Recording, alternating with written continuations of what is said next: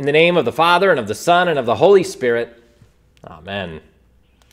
Almighty God, to whom all hearts are open, all desires known, and from whom no secrets are hid, cleanse the thoughts of our hearts by the inspiration of your Holy Spirit, that we may perfectly love you and worthily magnify your holy name, through Jesus Christ our Lord. Amen. If we say we have no sin, we deceive ourselves, and the truth is not in us. But if we confess our sins, God, who is faithful and just, will forgive our sins and cleanse us from all unrighteousness.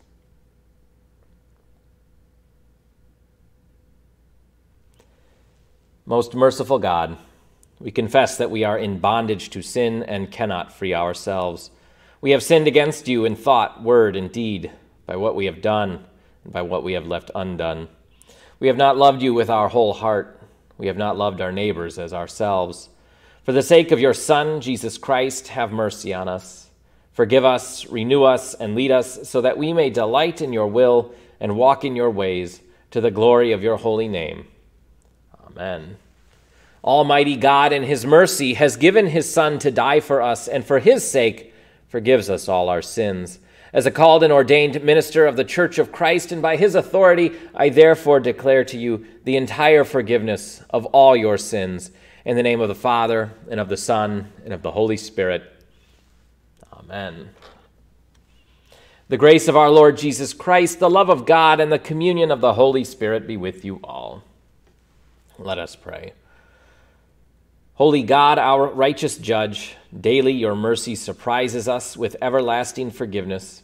Strengthen our hope in you, and grant that all the peoples of the earth may find their glory in you, through Jesus Christ, our Savior and Lord. Amen. Our first reading comes from the 3rd chapter of Romans, where Paul writes, "Now we know that whatever the law says, it speaks to those who are under the law, so that every mouth may be silenced and the whole world may be held accountable to God. For no human being will be justified in his sight by deeds prescribed by the law, for through the law comes the knowledge of sin. But now, apart from the law, the righteousness of God has been disclosed, and it is attested by the law and the prophets, the righteousness of God through faith in Jesus Christ for all who believe. For there is no distinction, since all have sinned and fall short of the glory of God. They are now justified by his grace as a gift through the redemption that is in Christ Jesus, whom God put forward as a sacrifice of atonement by his blood, effective through faith. He did this to show his righteousness, because in his divine forbearance he had passed over the sins previously committed. It was to prove at the present time that he himself is righteous, and that he justifies the one who has faith in Jesus. Then what becomes of boasting? It is excluded. By what law? By that of works? No, but by the law of faith. For we hold that a person is justified by faith apart from the works prescribed by the law." Here ends the reading.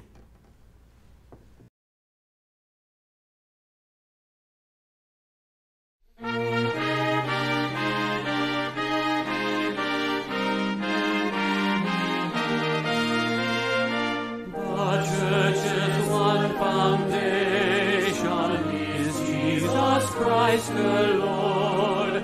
She is his new creation by water and the word. From heaven he came and sought her to be his holy bride. With his own blood he bought her, and for her life he died.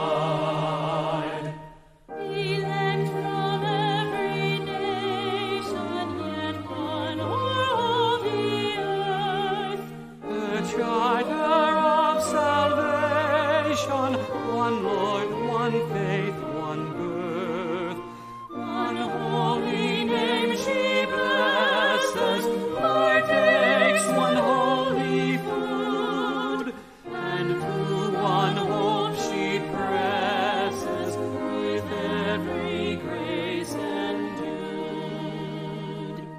Though with a scornful wonder men see her sorrow pressed, by schisms rent asunder, by heresies distressed, yet their watch are keeping, their cry goes up, how long?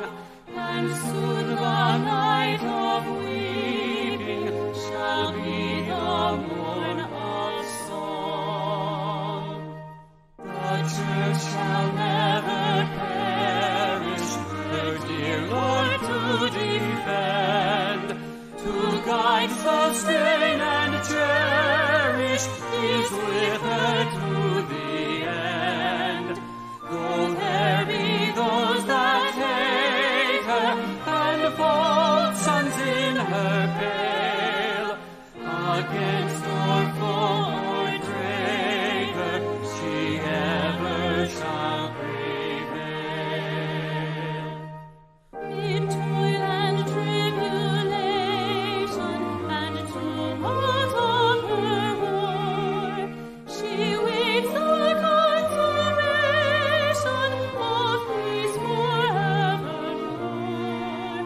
Till with the vision glorious her longing eyes are blessed, and the great church victorious shall be the church at rest.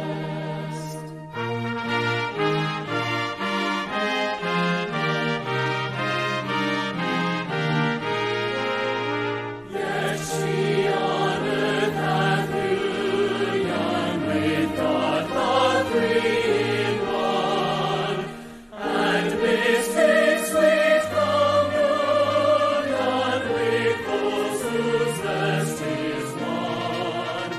Oh, happy ones and holy, Lord, give us grace that we, like them, the meek and lowly, our high may dwell with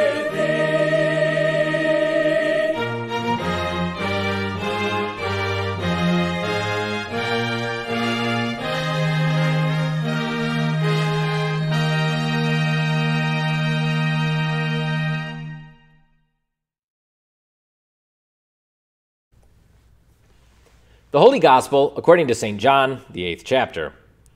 Then Jesus said to the Judeans who had believed in him, "If you continue in my word, you are truly my disciples, and you will know the truth, and the truth will make you free." They answered him, "We are descendants of Abraham and have never been slaves to anyone. What do you mean by saying you will be made free?" Jesus answered them, "Very truly I tell you, everyone who commits sin is a slave to sin. The slave does not have a permanent place in the household. The son has a place there forever. So if the Son makes you free, you will be free indeed." This is the gospel of our Lord. Grace and peace to you, sisters and brothers in Christ. The happy Reformation Sunday. Reformation Day is tomorrow if you're catching this live, and that makes this Sunday a special one in our Lutheran corner of the world because it's the day we acknowledge the Reformation which Luther kicked off. At the same time, here at church in person, we're celebrating something else, confirmation.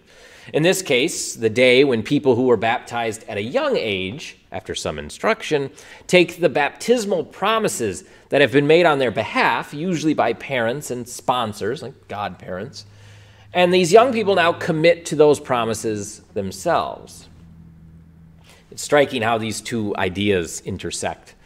The Reformation, just like it sounds, reformation, it's taking new form once again.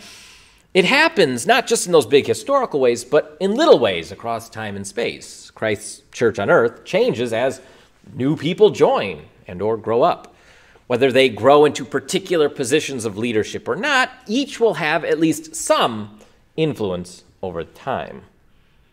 Though there is this continual thread that connects, say, a congregation from its inception to its close, there is this constant state of renewal and reformation throughout its life.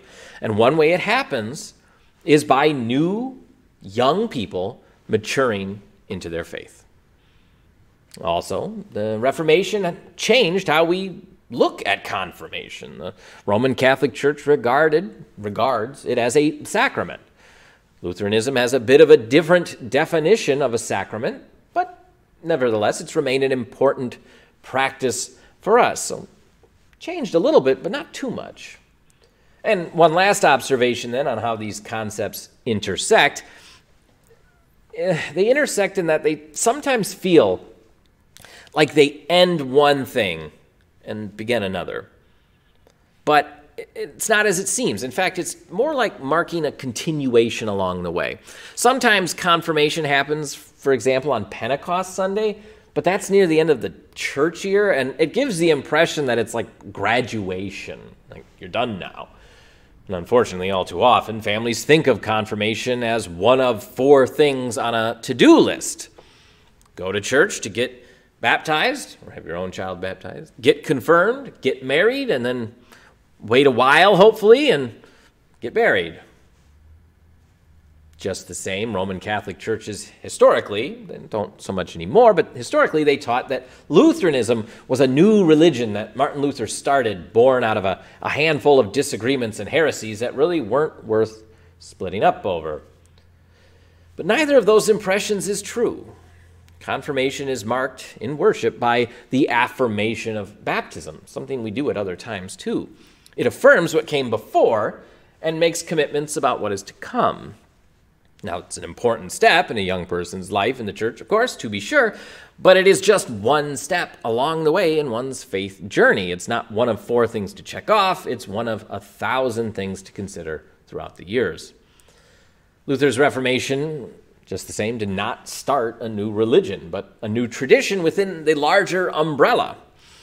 Rest assured that Jesus is a lot less concerned with what divides church from church, denomination from denomination, than we humans are. We give it way too much attention. So a through line that we might acknowledge from those 3 observations, and the list could have gone on, 3 observations about how Reformation and confirmation intersect, is that some things change, other things stay the same, and how, when, and why we make those changes, how do we navigate that reality? That raises all sorts of important questions.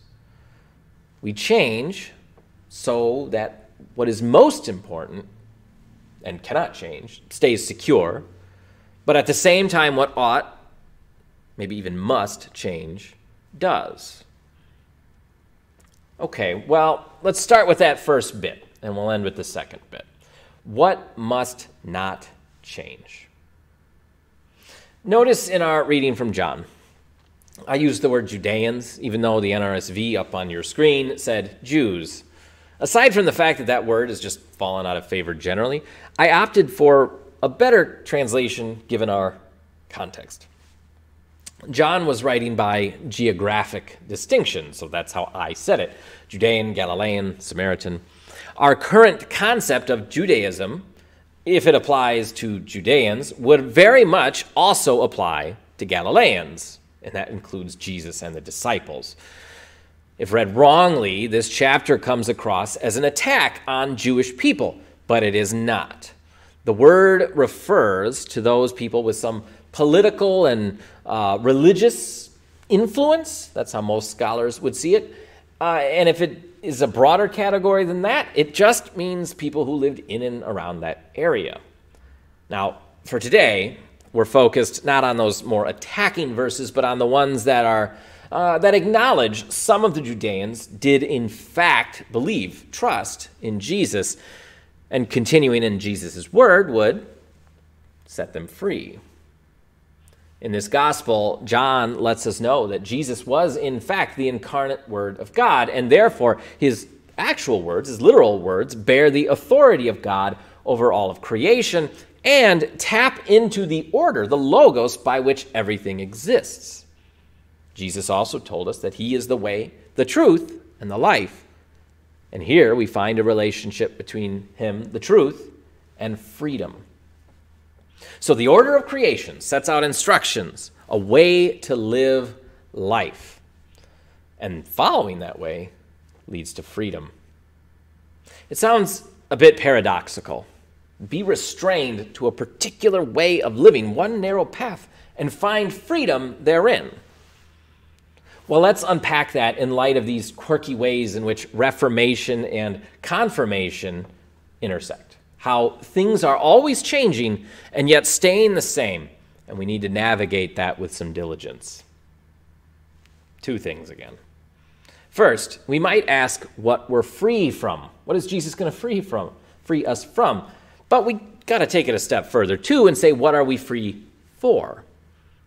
Humanity is enslaved to all sorts of idols. We devote ourselves to bad ideas. We idolize imperfect, even evil people. We compromise our ideals, our values for money. We prioritize ourselves in the short term, knowing that it may harm our community or our world in the long term. We enjoy our self-indulgence and let our responsibilities go. We fear death and turn inward. We seek safety. We're tempted by outside forces and not the ones we ought to be listening to. Those are the kind of things that living in the way set by this order can set us free. Those are the things we'd be free from. Maybe Jesus isn't offering an easy out to all of those situations, like those forces are just gone, but trust in God and confidence in the gospel means that we are freed and called and empowered to live in spite of all those enslavements. We can reject sin, death, and the devil and all those forces which rebel against God. We can live as though we are invincible, immortal, and forgiven, even though it doesn't seem that way, even though it's not that according to all these outside forces, but that's just the truth. The truth is that's what we are, invincible, immortal, and forgiven. Second half of that, then, what are we free for? Why would Jesus offer this at all? Well, that's part of that idea of it being a way, how we live in light of this order of creation, and it's what Jesus calls us to again and again. Most simply, love God and love neighbor. Give of yourself as much as you can, and then give some more, because it turns out you can. Now, what does that look like exactly? We've looked at this all summer long and into the fall. For Jesus' disciples and followers then, it meant literally risking their very lives, their livelihoods, their reputations, their resources, everything else you can think of. They risked it all to make sure the gospel was heard far and wide. But what does it mean for us? That doesn't usually happen to us. Well, that's the second thing to consider this morning, a question with no simple answer. What do we do with the truth? But the answer goes something like this. The principles of our faith are anchored, they're built in to the bedrock of creation. The ideas, the ideals, order, word, pathways, truth, freedom are all caked in to the way creation works. And that doesn't change. Those things don't change. Yet times change, places change, people change, the church changes. We celebrate some changes while warning against others and learning from others still. You've heard it said that the truth is like an elephant being examined by a host of blind men. One feels the side of the elephant and reckons it's a wall. Another feels a leg and reckons the truth is a tree, and another still thinks the tail is a snake, and on it goes. That's a great illustration for differences of opinion and how we can only see so much and on and on. But the truth, as we're talking about it, well, it's a bit better. A little better illustration would be to think of it like genetic code. It's caked in from the very start, even if you don't see it, even if you don't know about it. And it sets its system in order, in this case, an organism, in the case of the Logos and truth, all of creation. So, that's not the end of the story, though, right? Genetics gets the organism started, but there's plenty more to talk about, lots more to talk about. Two identical twins separated at birth, there's been studies on this, they'll have uncanny similarities as they grow older, often appreciating things like the same music and seeking out very similar life partners, yet other aspects of their lives can and will be quite different. The genetics are the same, they definitely have their influence, but it doesn't always manifest in exactly the same way. Now, most of us aren't twins, of course, so here's a remarkably specific example of genetics made manifest. This can be much smaller than something like having a twin. There's these little things called PTC strips.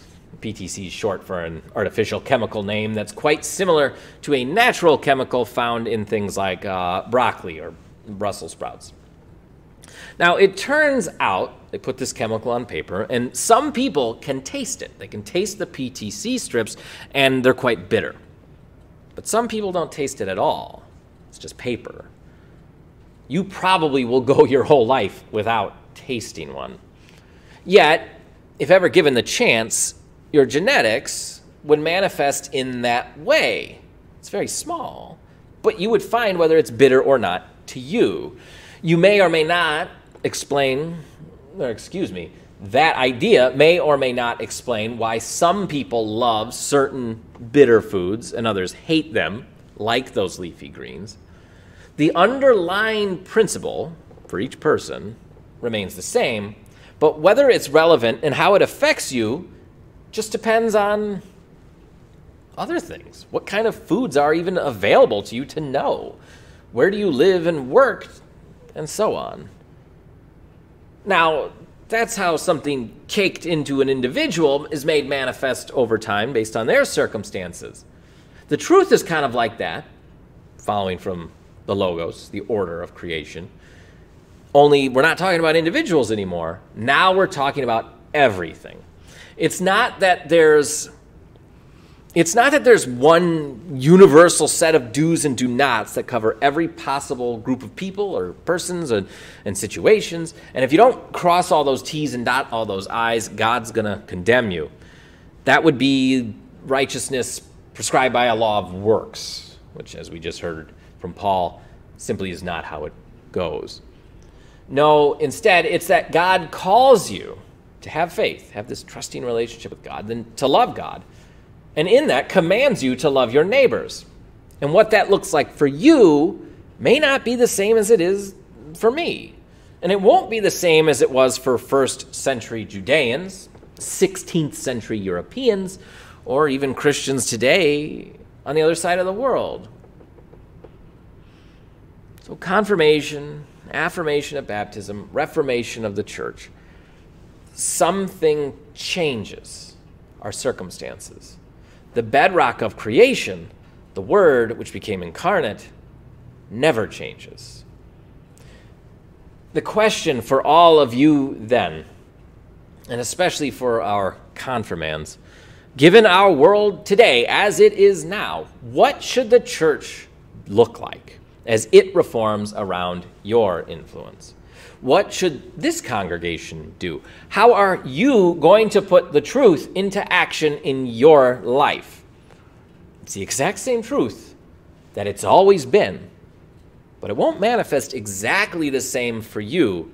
So what is the new thing God is doing in this new age? Look deep within yourself. Take a serious look at the world around you. Consider that which is eternal and cannot change. In this deeply divided nation, in uncertain times, with disease, war, and economic hardship knocking at the door on and off, how are you going to love God and love neighbor in old ways, but also new ones? Figure that out. And then in and through the church, we will teach each other and make each other's love, motivated by that truth, that much more manifest. We will take what has been caked in and put it into action here and now. So help us, God. Amen.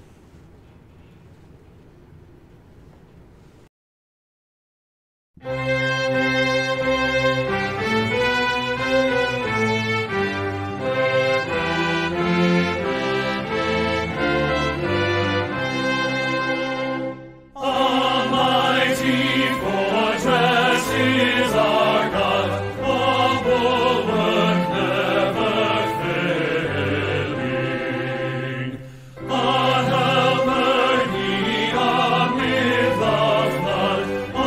mortal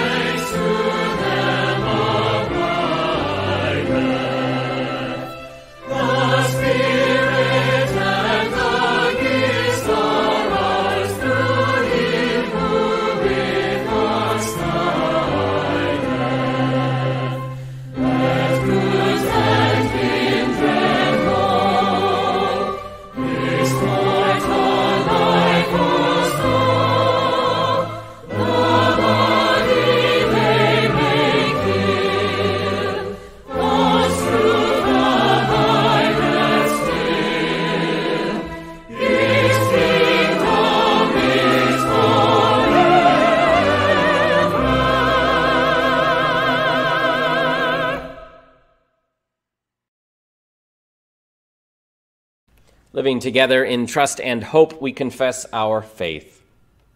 I believe in God, the Father Almighty, creator of heaven and earth. I believe in Jesus Christ, his only Son, our Lord. He was conceived by the power of the Holy Spirit and born of the Virgin Mary. He suffered under Pontius Pilate, was crucified, died, and was buried. He descended into hell. On the third day he rose again. He ascended into heaven and is seated at the right hand of the Father. He will come again to judge the living and the dead. I believe in the Holy Spirit, the Holy Catholic Church, the communion of saints, the forgiveness of sins, the resurrection of the body, and the life everlasting. Amen.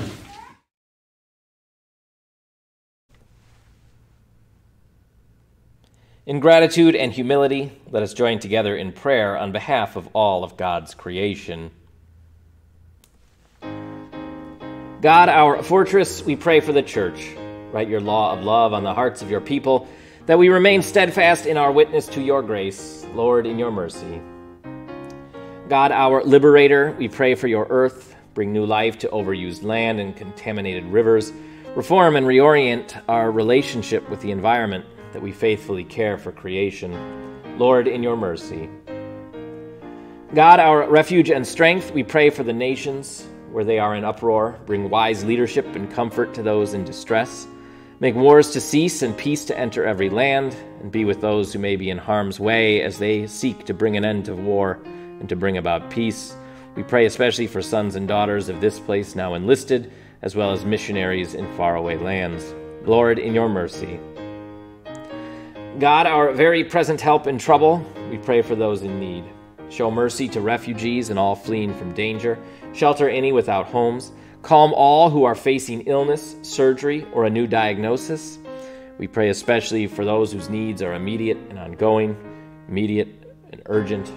We pray for all those on our prayer list and all those who rest heavy on our hearts and minds. Lord, in your mercy. God, our Redeemer, we pray for our congregation. Bless all who are preparing for baptism and all those who today affirm their baptism. Open their hearts to your Holy Spirit, teach them your word, and give them courage to proclaim their faith. Lord, in your mercy. God, our stronghold, we give thanks for those who have gone before us in faith, especially Martin Luther, Philip Melanchthon, and all the reformers. Renew and reform us as we strive to continue in your word, Lord, in your mercy.